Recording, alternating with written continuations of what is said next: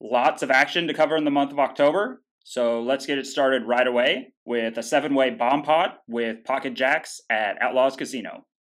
Already 140 in the middle, and we flop an overpair on a dry board and face a bet of 100 and a call as well. I raise to a modest 300. I like this play. Overpairs would be very disguised on this board. I don't want to tend to fold with too big of a raise, but I also don't want to let scare cards come on the turn and not get future value. The original bettor is the only caller, and we got a big pot brewing of 840 going to a 9 of spades on the turn. We were 400 big blinds deep to start the hand, and now have about 2 times the pot left remaining. With just a call on the flop, the most likely hands are 6-7 for the main straight draw, and different 10s.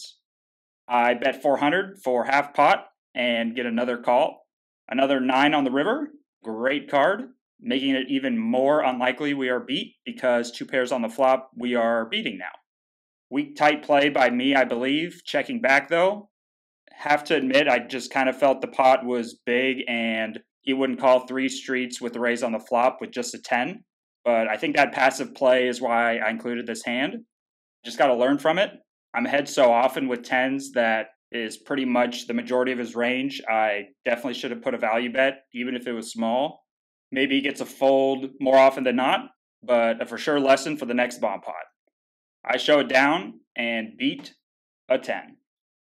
Next up at Central Coast Casino now, we make what I think is a pretty standard raise under the gun 6-handed. After adding in 2 more cards for some pot limit Omaha.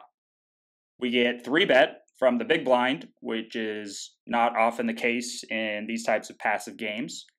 This player loves to say pot, by far his most likely bet size. I make the call being double suited and in position. The shallower stacks do have a great spot if they were planning this, which I don't believe, to 4-bet, given the 3-better would likely repot. Didn't happen. The ace that I have does block villain from having pocket aces, but in my short experience, like I said, with this great game, 3-bets are just so often aces. We're going to a pot of 320. Looking for black cards or a king? Thank you. I'm interested. The small blind checks and the 3-better pots it. Even more blocking pocket aces for me now, but still quite certain he has them. I call. The small blind goes over the top. Not the most difficult decision for the 2 of us, and we make the call and are now building a dry side pot. Turn is the beautiful 10 of clubs, giving us the nutter butters. So I can actually go back to just the king 3 of clubs like in Hold'em, ready to pot the turn myself to get value from pocket aces, but the villain decides to stick to his guns and pot it himself. Gotta love position. I make the easy shove over the top, and he makes the call. 1.4K in the main pot, 7.5 in the side. Biggest pot of my life at a total of 8.9K, and we are dodging a board pair. Safe. I color up, protecting Rapunzel behind my white castle of hundreds. Pretty soon afterwards, having the game break early in the morning, and now off to a different night to my new second biggest pot ever and biggest ever Hold'em hand. My previous vlog is already completely out of date. At Central Coast Casino again, with a pretty mediocre hand in Ace-10 offsuit, but on the button, a crazy drunk player that has overbet the pot multiple times already, min raises to 10, which could literally be any 2 cards. A caller behind him, I raise to 50. This hand plays much better with less players in the pot, so I can knock the blinds out. And I want to isolate the VIP if possible and build a pot in position. Both players that voluntarily put money into the pot call, and we go to a pretty mediocre flop of 10-7-6 with 2 diamonds with our pretty mediocre pre-flop hand. Crazy donk shoves his entire stack. Yep, covering both players. 24x is effective to me. I gotta think what this crazy man has. He would absolutely do this with worse, like King 10, Queen 10, Jack 10, really any 10. So I make the call and hope for the best. 7.6k in the middle, not knowing if we are nearly drawing dead or if he is and we're dodging.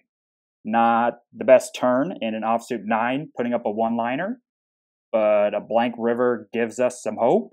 Both of us are hesitating, which I like, almost as much as seeing him turn over King 6 of spades. Bottom pair, no flush draw, no straight draw. That would have been dirty, but we weren't dodging too much. I was actually down $300 before this hand for the session. Just was into the game for 4K because you can match the biggest stack. I was obviously incentivized to do so and was for sure worth it. I could have gotten it all if I was a pessimist and greedy, matching his stack. But fear not. This next hand plays itself and did not require nearly as tough a decision on my part to finish off this crazy villain.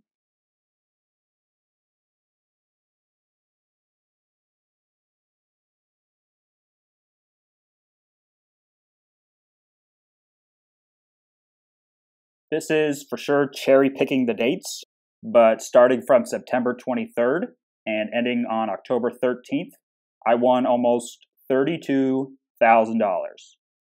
Played the 4 biggest pots of my life, 2 in PLO, which I'm pretty new to, 2 in Hold'em, and won all 4. Sadly though, all good things come to an end. Having the second half of October bring us back down to earth a little bit. One last hand to go over for the month of October with much more in-depth analysis with the help of a fellow Central Coast poker player. It took him a while, but he did finally recognize me from the vlog. He previously, a while ago, set up a forum where many of the poker vlogs are listed so people can find other ones. He's interested in teaming up and going over this one hand, so I think you'll greatly enjoy hearing from him during our big hand we played against each other. Roll it. This is Ryan. We had an interesting hand a few weeks ago. 5-handed. I raised with Ace-King offsuit in the hijack, which is the first player. And I get 3-bet by Ryan in the small blind to about 100. And what do you have? Pocket tens. Pocket tens. So 3-bet that hand pretty much always? Yeah, I mean, in that spot, short-handed, I'm 3-betting pretty wide. So yeah, that's like a fist pump. 3-bet. Okay. And we are playing, we are playing deep. So with Ace-King, I'm just trying to play my whole range and I want to call a lot. So to me, if I 4-bet, it's essentially a bluff.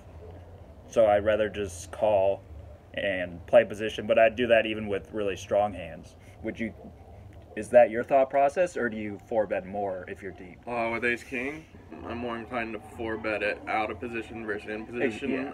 I'm happy to play a 3-bet pot in position with Ace-King.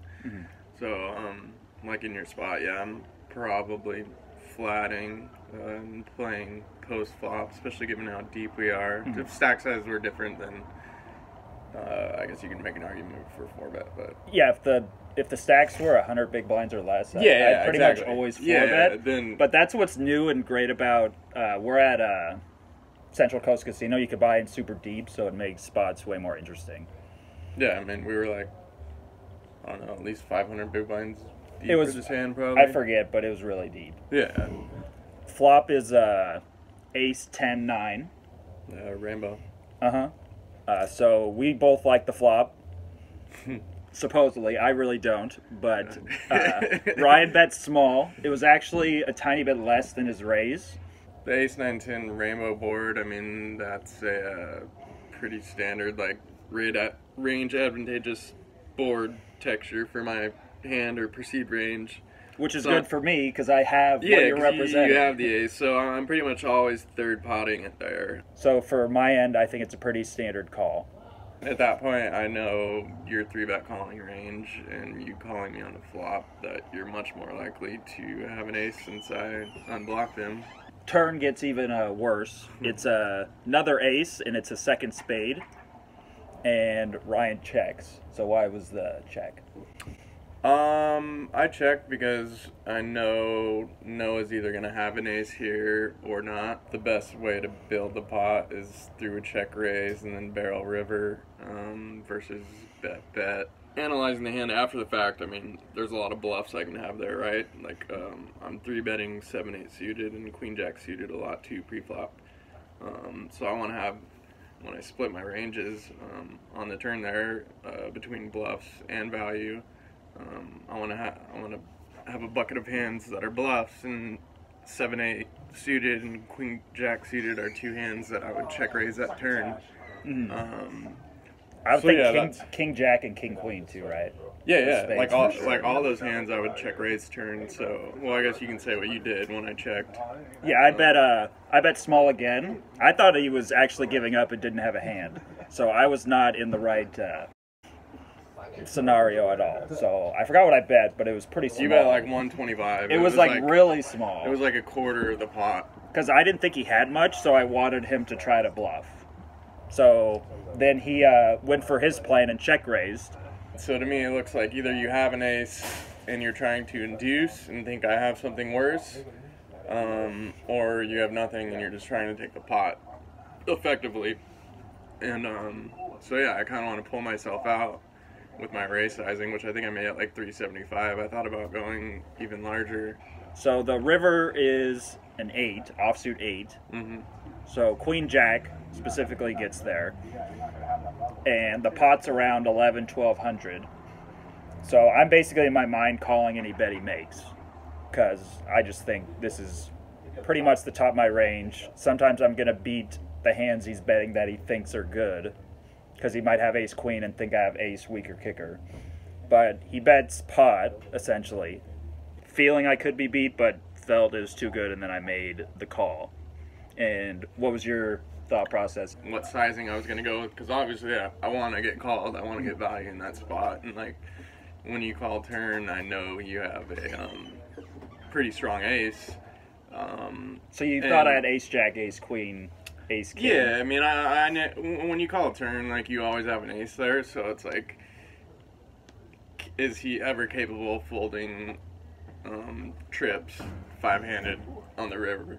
So I felt kind of stuck, but big hand goes to Ryan this time. I oversetted him one of the first games we played, so we're about even so far. Yeah, we're about break even. There's plenty to go around in these games, so we don't really need to be... I kind of like a hidden gem here for sure. Yeah, but the hand from your perspective was really interesting after the fact. I thought about it the next day or two after, and like, I think like if you have a queen or jack or king of spades in your hands, it makes it... Yeah, I had no spades. You had 2 red cards, but like, that would make it a lot more interesting of a decision. Because it blocks way more of the bluffs. It blocks more of my bluff, so effectively it makes a weaker hand than ace-king almost an easier call, just because I have that much less nutted hands. It really, to me, relies on would you bet a weaker hand that you think's good? That's like a huge part. Like, would you do that with ace-queen? I think I have to value bet ace-jack plus there, right? You know, I think you're a good enough player to fold a weaker ace, but there's a lot of players that... I don't know if it's exploitative. If my kicker didn't play, so that's any ace that's lower than the 8, I'd probably fold the turn, to be honest, but definitely the river. I don't know if that's exploitative, because in these games I'm not really looking to go after Ryan in huge pots, because a lot of the other players kind of, not really the regulars, but the once-in-a-while players kind of give their chips away. So, like... Hopefully you've seen, I'm going to put the first hand I played, it was the ace-10 hand against Rocky. Oh, you called him off. Yeah, he bet... Love Rocky. He bet like 30 times the pot with bottom pair. Yeah. So that's the spot I'm looking for. That was a sick call, and yeah, that's where we're trying to make our money in these games. No, I mean, that's a call versus Rocky. But top pair, top kicker, he bets huge with. But there's a lot of hand that can beat your hand. I know. I mean, I called off. And the pot was not even that big. No, the pot. Like he did the similar thing. But he had king 6 of spades. I did it like queen 6 of spades. He did the similar play earlier, and I had top pair queen kicker, and I folded. So I'm like, This guy's I'd just rather call going with crazy. with the draw than freaking top pair. If I had a draw, I would have lost. I mean, I'm impressed. That's how I play. Yeah. It's like because Rocky you know how he does. He does freaking. But it's like the opposite. When it's like a normal player, you rather have a draw to the nuts because you know you're live. Yeah. I mean, against Rocky, you just want to pair. So hopefully we get some interesting hands later, but you'll see more of Ryan for sure. Yeah. Appreciate it, man. Yeah. Sorry about the hand, but Sorry sure about you'll that. get me next time. Yes, set over set. It evens out. Yeah. We'll pass chips back and forth for a while. We got trips, top kicker versus full house, and we have set over Sorry set. about the hand, man. Poker. That's the floor, man. See ya. That's how poker. I hope you enjoyed this episode as much as I did, reliving these absurd hands where I still needed to run pure to win. Have a happy Thanksgiving, and see you all in December.